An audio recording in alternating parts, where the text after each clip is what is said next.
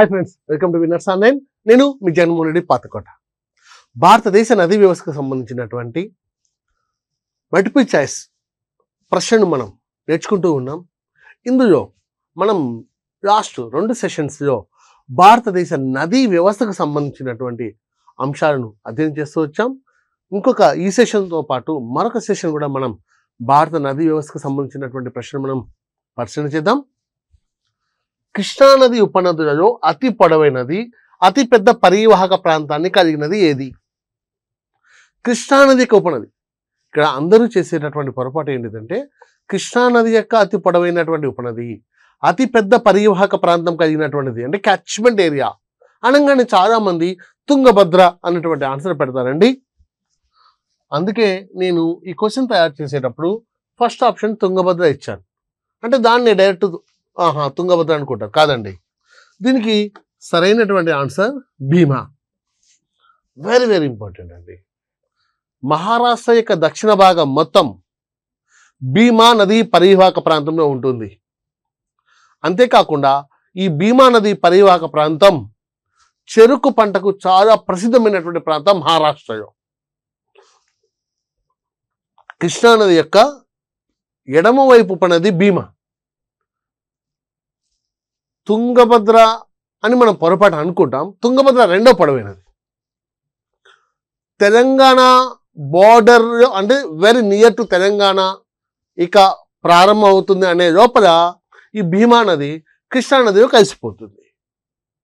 Right, next question చూద్దాం.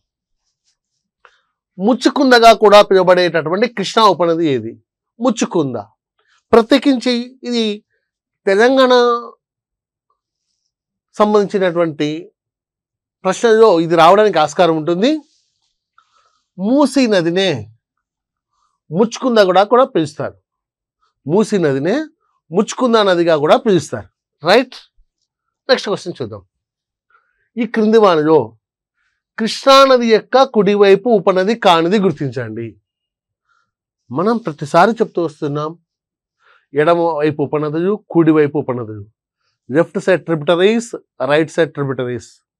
ప్రతి నది కూడా మీరు అలానే నేర్చుకోండి. మన కృష్ణానదికి సంబంధించినటువంటి వాటిలో ఎడమవైపు ఏమున్నాయి, కుడివైపు ఏమున్నాయి అన్నటువంటి అంశాన్ని ఒకసారి మనం పరిశీలన చేద్దాం. రైట్, ఇది మహారాష్ట్రలో ప్రారంభమయ్యి కర్ణాటక, తెలంగాణ, ఆంధ్రప్రదేశ్ గుండా ప్రవహించేటటువంటి కృష్ణానది. ఈ కృష్ణానది యొక్క ఎడమ వైపు ఉపనదులలో ధోని, భీమా, ఇంతకుముందు చెప్పాను. ఈ తెలంగాణ భౌగోళిక ప్రాంతం ప్రారంభమయ్యే లోపల ఇది కృష్ణానదిలో కలిసిపోతుంది. ఓకే, దిండి ఆర్ మీనాంబురం, మూసి, మునేరు అవన్నీ కూడా ఎడమవైపు ఉన్నటువంటి ఉపనదులు. కుడివైపు ఉపనదులలో చాలా సుప్రసిద్ధమైనటువంటి కొయానా. రైట్, ఇంకా కొన్ని ముఖ్యమైనవి తీసుకుందాం. ఘటప్రభ, మలప్రభ, తుంగభద్ర. రైట్, బాగా గుర్తుంచుకోండి. తుంగభద్ర నది దాటిన తర్వాత కృష్ణానదికి కుడివైపు నుండి ఏ ఉపనది వచ్చి కలవదు. కారణం ఏంటిదంటే, ఇక్కడ ఉన్నటువంటి నల్లమల్ల కొండలు వాళ్ళు దక్షిణంగా ఉంటాయి. ఇక్కడ పుట్టినటువంటి కుందు, ఇక్కడ పుట్టినటువంటి సగిలేరు, ఇక్కడ పుట్టినటువంటి గుండ్రకమ్మ అవన్నీ కూడా కృష్ణానది పరివాహక ప్రాంతంలో కాకుండా పెన్నా నది పరివాహక ప్రాంతం వైపునకు దక్షిణంగా ప్రవహిస్తూ, గుండ్రకమ్మ మాత్రం స్వతంత్రంగా ప్రవహిస్తూ అది నేరుగా బంగాళాఖాతంలో కలుస్తుంది. అందుకే తుంగభద్ర తర్వాత కృష్ణానదికి ఉపనదులు లేవు కుడివైపున. రైట్, ఇప్పుడు చూడండి, కుడివైపు ఉపనది కానిది గుర్తించండి. ఇవన్నీ కుడివైపు. మరి భీమా, ఇంతకుముందు చెప్పాను, భీమా అన్నటువంటిది ఎడమ వైపు ఉపనది. రైట్, అతి పెద్ద ఉపనది, అతి పొడవైనటువంటి ఉపనది, అత్యంత పెద్ద పరివాహక ప్రాంతం కలిగి ఉన్నటువంటిది కూడా. నెక్స్ట్ క్వశ్చన్ చూద్దాం. సరైనది గుర్తించండి. మనం ఇలాంటివి పదే పదే చెప్తూ వస్తున్నాను. నదికి గల ఇతర పేర్ల మీద ప్రశ్నలు వస్తూ ఉన్నాయి. పెన్నా, పినాకిని, ఉత్తర పినాకిని అని కూడా అంటాం. దిండి, మీనాంబరం, ఇది కృష్ణానది యొక్క ఉపనది. దిండి, దాన్ని మనం మీనాంబరం అంటాం. రైట్. మలప్రభ, బాదామి నది. మలప్రభ అన్నటువంటిది కృష్ణానది యొక్క కుడివైపు ఉపనది. ఒకప్పటి చాళుక్య రాజ్యంలో అత్యంత ప్రముఖమైనటువంటి నగరమైనటువంటి బాదామి, లేకపోతే దాన్ని వాతాపి అంటాం. మనం బాదామి చాళుక్యులు, వాతాపి చాళుక్యులు అనేటువంటి పేరు చెప్తూ ఉంటాం కదా, అది ఒకప్పటి రాజధాని. ఇది మలప్రభా నది ఒడ్డున ఉన్నటువంటి నగరం కనుక దాన్ని బాదామి నది అని కూడా పిలుస్తాం. రైట్. సో ఇక్కడ ఉన్నటువంటి 3 సరైనవే. పెన్నాను పినాకిని అంటాం, దిండిని మీనాంబరం అంటాం, మలప్రభను బాదామి నది అంటాం. సో ఆన్సర్ పైవన్నీ సరైనవే. రైట్. నెక్స్ట్ వన్, తూర్పునకు ప్రవహిస్తున్న నదులలో డెల్టా ఏర్పడని నది ఏది? మీరు బాగా గుర్తుపెట్టుకోండి. డెల్టా భారతదేశంలో పశ్చిమంగా ప్రవహిస్తున్నటువంటి ఏ నదికి డెల్టా లేదు. నర్మదా, తపతి, సబర్మతి, మాహి, భరత పూజ, కుంతి పూజ, ముళ్ళ పెరియార్, ఇలాంటి ఏ నదులకు కూడా డెల్టా లేదు. కానీ తూర్పునకు ప్రవహిస్తున్నటువంటి ప్రధాన నదులు అన్నిటికీ డెల్టాలు ఉన్నాయి, ఎక్సెప్ట్ ఒక్క నదికి తప్ప. ఒక చిన్న వివరణ చూద్దాం ఇక్కడ.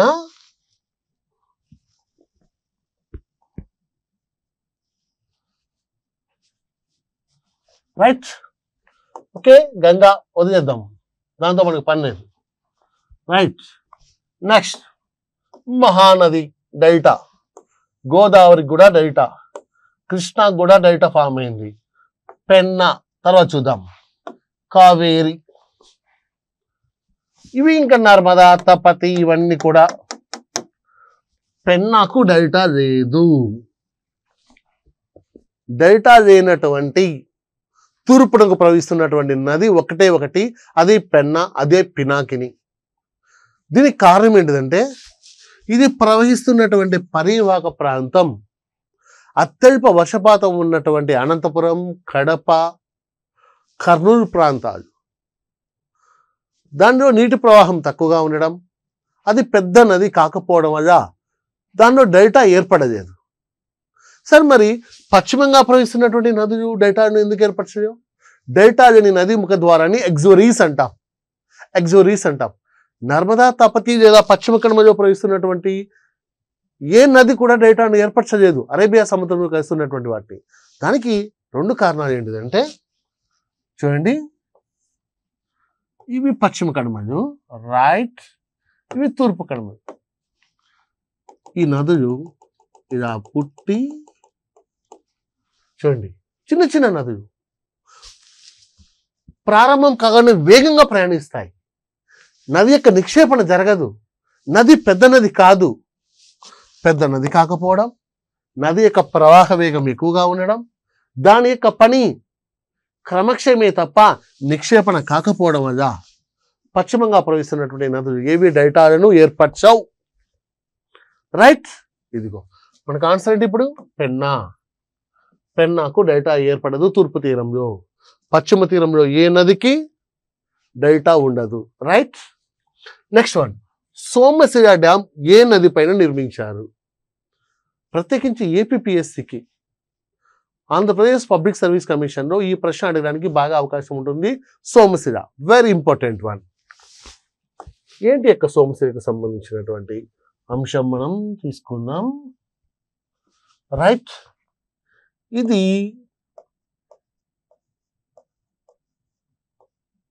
పెన్నా నది. సత్యసాయి, అనంతపూర్, కర్నూలు, కడప, అన్నమయ్య, నెల్లూరు జిల్లాలో పరివాహక ప్రాంతం ఉన్నటువంటిది. ఇక్కడ ఈ పెన్నా నది ఇక్కడ ఉన్నటువంటి వెలికొండలను ఛేదించుకుంటూ, వీటిని వెలికొండలు అంటాం, వెలికొండను ఛేదించుకుంటూ ఉటుకూరు వద్ద సముద్రంలో కలుస్తుంది. ఈ వెలికొండను ఛేదిస్తున్నటువంటి క్రమంలో ఇక్కడ మనం ఒక డ్యామ్ను నిర్మించాం. ఆ డ్యామ్ పేరే సోమశిల డ్యామ్. వెరీ ఇంపార్టెంట్ అండి. అంతకుముందు పెన్నా నది మీద పెద్ద డ్యాములు లేవు. ఒక చిన్న డ్యామ్ జమ్మలమడుగు పట్టణానికి ఎగువన మైలవరం డ్యామ్ ఉంది. ఇంకొంచెం ముందుకెళ్ళిపోతే పెన్నా అహోబిలం బ్యాలెన్సింగ్ రిజర్వాయర్ అన్నటువంటిది ఒకటి ఉంది. ఓకే, కానీ పెద్ద డ్యామ్ ఏదైనా ఉందంటే అది సోమశిల డ్యామ్. ఇదిగోండి, సోమశిల డ్యామ్ ఏ నది పైన కలదు? పెన్నా నది పైన కలదు. ఏ కొండలలో సోమశిల డ్యామ్ నిర్మించాం? వెలికొండలలో నిర్మించాం.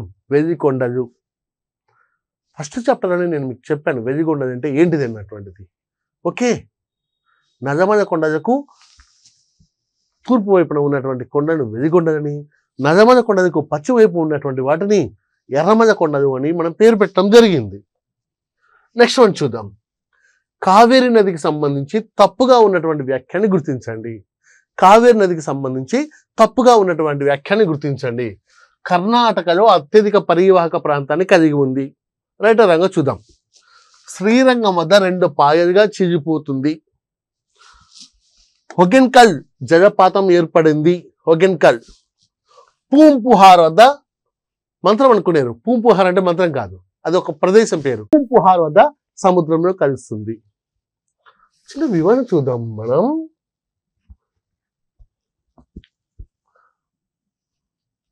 దక్షిణంగా ఉన్నటువంటి ఈ పిన్ పాయింట్, ఈ పిన్ ఉంది కదా, అది కావేరి నది డెల్టాకు సంబంధించినటువంటి ప్రాంతం. పాయింట్ క్యాలిమోర్ అంటాం. ఇది మన కావేరి నది. రైట్. కర్ణాటక యొక్క దక్షిణ భాగంలో ప్రారంభమవుతుంది. కర్ణాటక యొక్క దక్షిణ భాగంలో. అప్పటికే కర్ణాటక యొక్క ఉత్తర భాగం గోదావరి నది పరివాహక ప్రాంతంలో, కర్ణాటక యొక్క మధ్య భాగం అంతా కృష్ణానది పరివాహక ప్రాంతంలో, కర్ణాటక యొక్క దక్షిణ భాగంలో కొద్ది వరకు అంటే ఇక్కడ ఉన్నటువంటి హేమవతి, ఇక్కడ ఉన్నటువంటి శింషా, ఇక్కడ ఉన్నటువంటి అర్కావతి అంటే ప్రధానంగా ఎడమవైపు ఉన్నటువంటి భాగాలు కర్ణాటక రాష్ట్రంలో ఉండగా, ఇక కుడివైపు ఉన్నటువంటి నదులన్నీ కూడా తమిళనాడు పరివాహక ప్రాంతాన్ని కలిగి ఉంటాయి. అంటే మ్యాక్సిమం ఎక్కడ ఉంటుందని మీరు సింపుల్గా గమనించవచ్చు. మ్యాక్సిమం ఎక్కడ ఉంటుందంటే ఇదిగో దక్షిణ భాగాన్ని కనబడుతుంది కదా. కర్ణాటకలో కన్నా తమిళనాడులో మొత్తం కావేరి నది పరివాహక ప్రాంతంలో 56% తమిళనాడు రాష్ట్రంలోనే ఉంది. 56%. ఇంకా కొద్దిగా కేరళ ప్రాంతంలో ఉంది, మరికొంత పాండిచేరి ప్రాంతంలో ఉన్నప్పటికీ 56% తమిళనాడులో ఉంది. ఫస్ట్ స్టేట్మెంట్ అన్నటువంటిది wrong statement. Right. Second statement చూద్దాం. శ్రీరంగం వద్ద 2 పాయలుగా చీలిపోతుంది. అవునండి, శ్రీరంగపట్టణం వద్ద 2 పాయలుగా చీలిపోతుంది. ఆ పాయల మధ్య ఏర్పడినటువంటి ద్వీపాన్ని శ్రీరంగం అంటూ ఉంటాం. Next one, హొగెన్కల్. Very very important అండి. హొగెన్కల్ వాటర్ ఫాల్ మన తెలుగుకు లేదా తమిళనాడుకి సంబంధించినటువంటి, కర్ణాటకకు సంబంధించినటువంటి సినిమా షూటింగ్ అన్నీ కూడా, ఆ మధ్య ఒక సాంగ్ వచ్చింది కదా, ఉండిపోరాదే, ఈ విధంగా సాంగ్స్ అన్నీ కూడా ఒక అందమైనటువంటి ఒక దృశ్య కావ్యాన్ని బంధించేటటువంటి ఆ జలపాతం పేరే హొగెన్కల్ జలపాతం. అది ఏ నది పైన ఉంది అంటే కావేరి నది పైన ఉంది. నెక్స్ట్ వన్, పూంపుహార్ వద్ద సముద్రంలో కలుస్తుంది. అవును, పూంపుహార్ వద్ద సముద్రంలో కలుస్తుంది.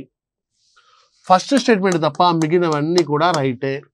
కర్ణాటకలో కాదు అత్యధిక పరివాహక ప్రాంతం ఉన్నటువంటిది. అత్యధిక పరివాహక ప్రాంతం ఎక్కడ ఉందంటే తమిళనాడులో అత్యధిక పరివాహక ప్రాంతం ఉంది. రైట్. నెక్స్ట్ వన్ చూద్దాం. కావేరి నది పైన కదా ఆనకట్టను గుర్తించండి. కావేరి నది పైన కదా ఆనకట్టను గుర్తించండి. మొట్టమొదట కర్ణాటక రాష్ట్రంలో దీనిపైన ఒక డ్యామ్ ఉంది, Krishnaraja Sagar dam. Krishnaraja Sagar, KRS dam అని కూడా పిలుస్తాం. కృష్ణరాజసాగర్ డ్యామ్ కర్ణాటక రాష్ట్రంలో. ఆ తర్వాత తమిళనాడులోకి అడుగు పెట్టగానే ఉన్నటువంటి డ్యామ్ మెట్టూరు డ్యామ్. దాని వెనుక ఉన్నటువంటి రిజర్వాయర్నే స్టాన్లీ రిజర్వాయర్ అంటాం. నెక్స్ట్ వన్, గ్రాండ్ ఆనకట్ట. It's a barrage. అది ఒక బ్యారేజ్. తమిళనాడు రాష్ట్రంలో కర్ణాటక యొక్క దిగువ నది పరివాహక ప్రాంతం అంటే డెల్టా ప్రారంభమయ్యే చోట 2000 సంవత్సరాల కిందటనే ఒక డ్యామ్ నిర్మించాం. దాన్ని కల్లనై డ్యామ్ అని కూడా పిలుస్తారు. అదే గ్రాండ్ ఆనకట్ట. భారతదేశంలో ఒక నది మీద కట్టబడినటువంటి అత్యంత పురాతనమైనటువంటి ఆనకట్ట ఈ యొక్క కల్లనై డ్యామ్. దానివల్లనే తమిళనాడు యొక్క ఆ దిగువ ప్రాంతం, కావేరి నది యొక్క డెల్టా ప్రాంతం వరి పండడం ప్రారంభమైంది. వెరీ స్పెషల్ అండి. కృష్ణరాజసాగర్ డ్యామ్, కేఆర్ఎస్ డ్యామ్ అంటాం. అక్కడ ఉన్నటువంటి ఆ ప్రాంతాన్ని బృందావన్ గార్డెన్స్ అంటూ ఉంటారు. బృందావన్ గార్డెన్స్. ఇక్కడ ఉన్నటువంటిది రెండవది మనం ఇందాక చెప్పుకున్నటువంటి మెట్టూరు డ్యామ్. మూడవది కల్లనై డ్యామ్.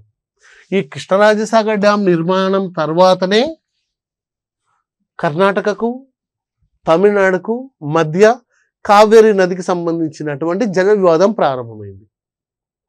ఈ డ్యామ్ నిర్మాణం తర్వాత కర్ణాటక యథేచ్ఛంగా వాటర్ను వినియోగించుకోవడం మొదలుపెట్టింది, కావేరి నది నీటిని. అదే సమస్యాత్మకంగా పరిణమించింది. సో ఇక్కడ ఆన్సర్ చూద్దాం. ఆనకట్టని గుర్తించండి పైవన్నీ. రైట్. ఓకే, నెక్స్ట్ క్వశ్చన్ చూద్దాం. కోయంబత్తూరు పట్టణము ఈ నది ఒడ్డున కలదు. కోయంబత్తూరు పట్టణము ఈ నది ఒడ్డున కలదు. మనం ఇంతకు ముందే కావేరి నదికి సంబంధించినటువంటి ఉపనదులను మనం చూసాం. ఎడమవైపున హేమవతి, శింషా, అర్కావతి ఉన్నాయి. అదే కుడివైపున లక్ష్మణ తీర్థ, కబిని, భవాని, నోయల్, అమరావతి ప్రధానమైనటువంటి ఉపనదులు. ఇందులో ఉన్నటువంటి ఈ నోయల్ నది ఒడ్డుననే ఈ యొక్క కోయంబత్తూరు పట్టణం ఉంది. రైట్. యాక్చువల్గా ఈ కోయంబత్తూరు అన్నటువంటిది నీలగిరి పర్వతాలకు తూర్పు వైపున, అంటే ఊటీకి దిగువన ఉన్నటువంటి పట్టణం ఈ కోయంబత్తూరు. అంతేకాదు, స్వతంత్రానంతరము వస్త్ర పరిశ్రమ బాగా అభివృద్ధి చెందినటువంటి ప్రాంతం ఇక కోయంబత్తూరు. రైట్. నెక్స్ట్ వన్, పైన భవాని అని ఉంది కదా, ఆ భవాని నది యొక్క పరివాహక ప్రాంతంలో ఊటీ అన్నటువంటి వేసవిడిది ఉంటుంది. నెక్స్ట్ వన్, కావేరి ఉపనదులలో పొడవైనది ఏది? కావేరి యొక్క ఉపనదులలో పొడవైనటువంటిది ఏంటిది? ఇక్కడ చూద్దాం. మనకు కబిని, భవాని, అర్కావతి, అమరావతి అన్నటువంటివి ఉన్నాయి. ఇందులో ఈ భవాని అన్నటువంటిది కావేరి ఉపనదులు అన్నిటికన్నా పొడవైనటువంటిది ఈ యొక్క భవాని నది. నెక్స్ట్ వన్ చూద్దాం. బెంగళూరు పట్టణము ఏ నది పరివాహక ప్రాంతంలో కలదు? ఇందాక మనం కావేరి నదికి ఉత్తర వైపు నుండి, అంటే ఎడమ వైపు ఉపనదులలో మనం 3 తీసుకున్నాం. హేమవతి, శింషా, అర్కావతి. ఆ యొక్క అర్కావతి నది యొక్క పరివాహక ప్రాంతంలోనే బెంగళూరు పట్టణం ఉందండి. అర్కావతి నది పరివాహక ప్రాంతంలో, అది కావేరి నది యొక్క ఎడమ వైపు ఉపనదులలో చివరిది. నెక్స్ట్ వన్ చూద్దాం. మహానదికి సంబంధించి సరైనది కానిది గుర్తించండి. మహానదికి సంబంధించి సరైనది కానిది. అమర్కంటక పీఠభూమి నుండి ప్రారంభం అవును. మనం పదే పదే చెప్తూ వస్తున్నాం. అమర్కంటక పీఠభూమి పరిసర ప్రాంతాల నుండి 3 నదులు ప్రారంభమవుతాయి. పశ్చిమంగా ప్రవహించేటటువంటి నది నర్మదా, ఉత్తరంగా ప్రవహించేటటువంటి నది సోన్, తూర్పు వైపుగా ప్రవహించేటటువంటి నది మహానది. రైట్. ఇది తప్పుడుది కాదు, కరెక్టే. ఒడిశా రాష్ట్రంలో అత్యధిక పరివాహక ప్రాంతాన్ని కలిగి ఉంటుంది. అవును, ఒడిశా రాష్ట్రంలో అత్యధిక పరివాహక ప్రాంతాన్ని కలిగి ఉంటుంది. మహానది యొక్క దయాశాఖ చిల్కా సరస్సులోకి ప్రవహిస్తుంది. మన గోదావరి నది చిరిపోయినట్టుగా, మన కృష్ణానది చిరిపోయినట్టుగా సింపుల్ అని గుర్తుపెట్టుకోండి. నది దాని యొక్క దిగువ భాగంలో చిరిపోతుంది అంటే, పాయలుగా విడిపోతుంది అంటే డెల్టా ప్రారంభమైందని అర్థం. ఇది కూడా 5 శాఖలుగా విడిపోతుంది అంటే మహానది యొక్క డెల్టా ప్రారంభమైందని అర్థం. ఆ యొక్క పాయలో ఒక పాయ దయాశాఖ, అది నేరుగా చిల్కా సరస్సులోకి ప్రవహిస్తుంది. చిల్కా లగూన్ దానిలోకి ప్రవహిస్తుంది. రైట్. మెట్టూరు డ్యాము దీనిపైన కలదు. మనం ఇంతకుముందు చెప్పుకున్నాం, మెట్టూరు డ్యామ్ ఏ నది పైన ఉంది? కావేరి నది పైన ఉన్నటువంటి డ్యామ్ మెట్టూరు డ్యామ్. ఆ మెట్టూరు డ్యామ్ వెనుక ఉన్నటువంటి జలాశయాన్ని మనం స్టాన్లీ రిజర్వాయర్ అని పేరు కూడా చెప్పుకున్నాం. సో పై 3 కరెక్ట్ వన్ కాగా ఇది ఒక్కటి రాంగ్ స్టేట్మెంట్ అండి. రైట్. ఈ మహానది మీదనే మనం హీరాకుడ్ బ్యారేజ్ అన్నటువంటిది, హీరాకుడ్ డ్యామ్ అన్నటువంటిది నిర్మించడం జరిగింది. నెక్స్ట్ వన్, నర్మదా నదికి సంబంధించి సరైన దాన్ని గుర్తించండి. నర్మదా నది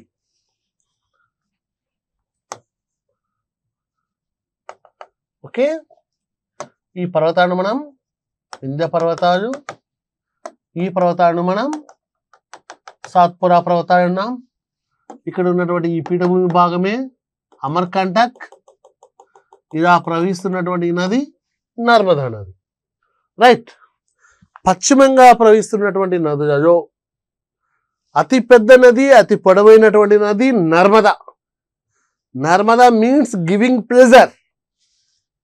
మధ్యప్రదేశ్లో అత్యధిక పరివాహక ప్రాంతాన్ని కలిగి ఉంది. నిస్సందేహంగా ఈ మొత్తం పరివాహక ప్రాంతం మొత్తం మధ్యప్రదేశ్లోనే ఉంటుంది. ఒక్క దిగువ భాగం మాత్రమే గుజరాత్లో ఉంటుంది, కొద్ది భాగం మహారాష్ట్రకు సంబంధించినటువంటిది ఉంటుంది. అంటే అత్యధిక పరివాహక ప్రాంతం ఏ రాష్ట్రంలో ఉందంటే మధ్యప్రదేశ్ రాష్ట్రంలో. సెకండ్ వన్, అమర్కంటక్ పీఠభూమి నుండి ప్రారంభం అవును. ఇదిగో పదే పదే చెప్తూ వస్తున్నాను, అమర్కంటక్ పీఠభూమి నుండి ప్రారంభం అవును. పగులు లోయ గుండా ప్రవహిస్తుంది రిఫ్ట్ వ్యాలీ. అందుకే కదా అది పశ్చిమంగా ప్రవహిస్తున్నటువంటిది.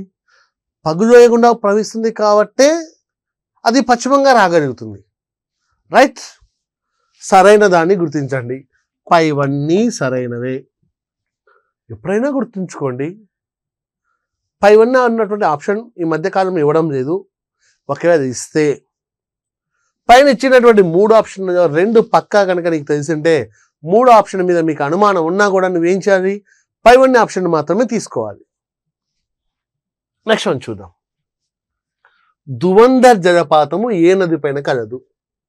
దాన్ని మనం ధువనధార,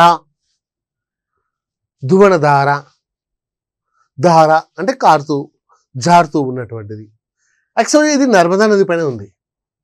ఒక ధువనధార అనే దార కాదండి, సహస్రధార, కపిలధార, ఇలాంటి ఒక 3-4 ధార అన్నటువంటి జలపాతాలు నర్మదా నది యొక్క క్రమక్షయం వల్ల అక్కడ ఉన్నటువంటి మార్బుల్స్ మీద ఏర్పడాయండి.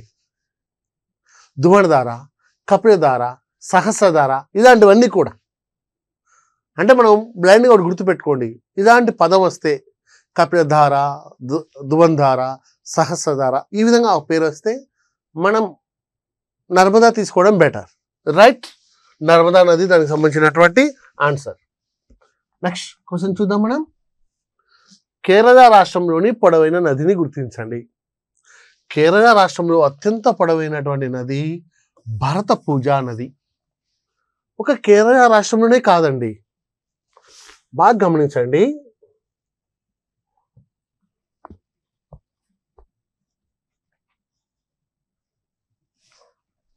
ఇది నర్మదా, దాని వెన్నంటి వచ్చేటటువంటి తపతి. ఆ 2 వదిలేస్తే మహారాష్ట్రలో ఉన్నటువంటి తాడ్రి అన్నటువంటి ప్రదేశం నుంచి తాడ్రి టు కన్యాకుమారి వరకు, ఇదిగో ఈ దక్షిణాన ఉన్నటువంటి కన్యాకుమారి వరకు అనేక చిన్న చిన్న నదులు ఇలా ప్రవహిస్తూ ఉన్నాయి. బోడని చిన్న చిన్న నదులు. ఈ విధంగా కర్ణాటకలో నేత్రావతి, శరావతి, కేరళకు వచ్చేసరికి భరతపూజ, కుంతిపూజ, పంబ, పెరియార్. ఒడిశా రాష్ట్రానికి వచ్చేసరికి మాండోవి, గోవాకి వచ్చేసరికి మాండోవి, జువారి, ఇలాంటి నదులు ఉన్నాయి. తాడ్రీ నుంచి కన్యాకుమారి వరకు పరిగణిస్తే, అంటే ఇంక్లూడింగ్ కర్ణాటక, మహారాష్ట్రలో ఉన్నటువంటి దక్షిణ భాగం, గోవా మరియు కేరళ, అంటే నర్మదా తాపతి వదిలేస్తే మిగిలిన మొత్తం భాగానికి అత్యంత పొడవైనటువంటి నది భర్తపూజ నది. 258 కిలోమీటర్ల పొడవైనటువంటి నది ఇక భర్తపూజ నది. ఇది యాక్చువల్గా కేరళ రాష్ట్రంలో ప్రవహిస్తుంది. రెండవ పొడవైనటువంటిది పెరియార్. ఇది కేరళ రాష్ట్రంలో రెండవ పొడవైనటువంటిది. అంతేకాకుండా మహారాష్ట్రలో ఉన్నటువంటి తాడ్రీ నుండి కన్యాకుమారి వరకు పశ్చిమంగా ప్రవహిస్తున్నటువంటి నదులలో రెండవ పొడవైనటువంటిది పెరియార్ నది. రైట్, నెక్స్ట్ వన్ చూద్దాం. లూని నది యొక్క కుడివైపున గల ఒకే ఒక ఉపనది ఏది? వెరీ ఇంపార్టెంట్ అండి. ఇవి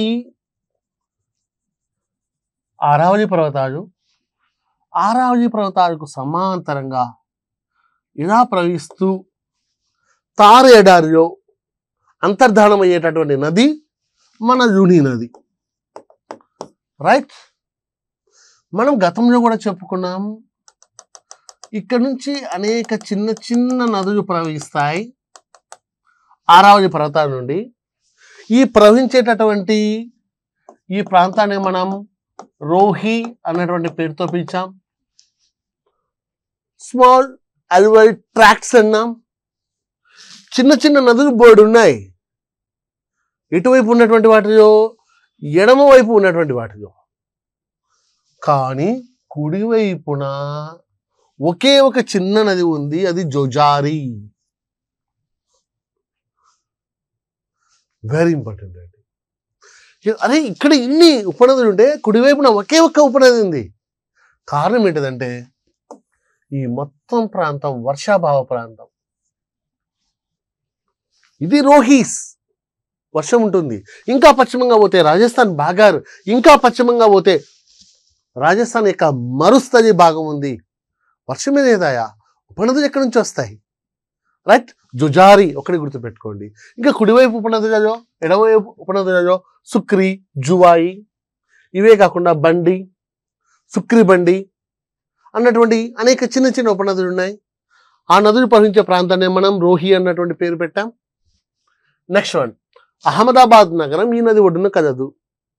ఇంతకుముందే మనం చూపించుకున్నాం ఆరావళి పర్వతాలను. ఆరావళి పర్వతాల యొక్క ప్రత్యేకత ఏంటిదంటే, ఇవిగో ఇవి ఆరావళి పర్వతాలు. ఆరావళి పర్వతాలకు పశ్చిమంగా ప్రవహిస్తున్నటువంటి నది లూని. ఆరావళి పర్వతాలకు తూర్పు వైపున ప్రవహిస్తున్నటువంటి నది బనాస్. ఆరావళి పర్వతాల నుండి దక్షిణంగా ప్రవహిస్తున్నటువంటి ఈ నది సబర్మతి. ఆ సబర్మతి నది ఒడ్డునే అహ్మదాబాద్ నగరం ఉంది.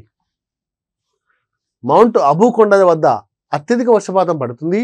ఆ వర్షపాతమే సబర్మతి నది రూపంలో ప్రవహిస్తుంది అని నేను గతంలో కూడా మీకు చెప్పడం జరిగింది. నెక్స్ట్ వన్ చూద్దాం. లవణవతి, సాగర్మతి అని పిలువబడే నది ఏది? ఏదో కాదండి, మన లూని. లవణవతి. ఆ మొత్తం ప్రాంతం, ఉప్పుతో ఉన్నటువంటి ప్రాంతాలు చాలా ఉన్నాయి. అంతేకాదు, ఇది ఒకప్పుడు సముద్రం వెనక్కి నెట్టడం వల్ల, సముద్ర తిరోగమనం జరగడం వల్ల ఆ ప్రాంతం అంతా కూడా మైదానంగా ఉద్భవించింది. సాగర్మతి, సముద్రం నుండి అన్నటువంటి పేరు ఉన్నటువంటి నది మన యొక్క లూని నది. రైట్, నెక్స్ట్ వన్, కాంబట్ సింధు శాఖలోనికి ప్రవహించే నది ఏది? ఎక్కడుంది అసలు కాంబట్ సింధు శాఖ? మనం చాలా సందర్భాల్లో కాంబట్ సింధు శాఖకు సంబంధించినటువంటి సమాచారం మనం తీసుకున్నాం.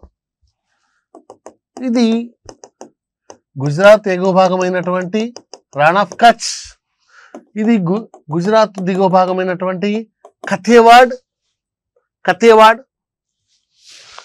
కచ్ ద్వీపకల్పం, కథేవాడ్ ద్వీపకల్పం. ఈ కథేవాడ్ ద్వీపకల్పానికి, ప్రధాన గుజరాత్ భాగానికి మధ్య ఉన్నటువంటి ఈ సముద్ర భాగాన్నే కాంబట్ సింధు శాఖ లేకపోతే కాంబే సింధు శాఖ అంటాం. ఈ కాంబే సింధు శాఖలోకి నర్మదా, తపతి, మాహి, సబర్మతి. ఈ నదులన్నీ ప్రవహిస్తాయండి. మరొకసారి చూద్దామా? నర్మదా, తాపతి, మాహి అండ్ సబర్మతి. నర్మదా, సబర్మతి, మాహి. ఆన్సర్ ఏంటిదో చెప్పండి. ఇవన్నీ కూడా కాంబట్ సింధు శాఖలోకి ప్రవహిస్తాయి. దాన్ని మనం కాంబే సింధు శాఖ అని కూడా అంటాం. Gulf of కాంబట్, Gulf of Cambay. భారతదేశంలో ముడి చమురు నిక్షేపాలు అద్భుతంగా ఉన్నటువంటి ప్రాంతం ఇక కాంబట్ సింధు శాఖ. నెక్స్ట్ వన్, తపతి యొక్క పొడవైనటువంటి ఉపనది ఏది? తపతి యొక్క పొడవైనటువంటి ఉపనది ఇదిగోండి ఇక్కడ ఉన్నటువంటి పూర్ణ. నర్మదా నది యొక్క పొడవైనటువంటి ఉపనది బంజార్. రైట్. ఇవి తపతి యొక్క పొడవైనటువంటి ఉపనది. నర్మదకు తపతికి చాలా ఉపనదుల సంఖ్య బోల్డ్, కానీ అవన్నీ చిన్న చిన్న నదులు. కారణం ఏంటిదంటే నర్మదా వింధ్య సాత్పురా పర్వతాల మధ్యలో నిన్న మీకు ఒక చిన్న బొమ్మ ద్వారా కూడా చూపించాను మీకు. పిచ్చాకారపు నమూనాను కలిగి ఉంటుంది. అదేవిధంగా తపతి కూడా సాత్పురా పర్వతాలకు దక్షిణాన ఉన్నటువంటి అజంతా కొండలకు మధ్య ప్రవహిస్తున్నటువంటి నది. వీటికి ఉపనదుల సంఖ్య చాలా ఎక్కువ, కానీ ఆ ఉపనదుల యొక్క పొడవు కానీ పరివాహక ప్రాంతం కానీ చాలా చాలా తక్కువగా ఉంటుంది. రైట్. ఓకే ఫ్రెండ్స్, నెక్స్ట్ సెషన్లో మరికొన్ని ప్రశ్నలతో మీ ముందుకు వస్తాను. Thank you very much.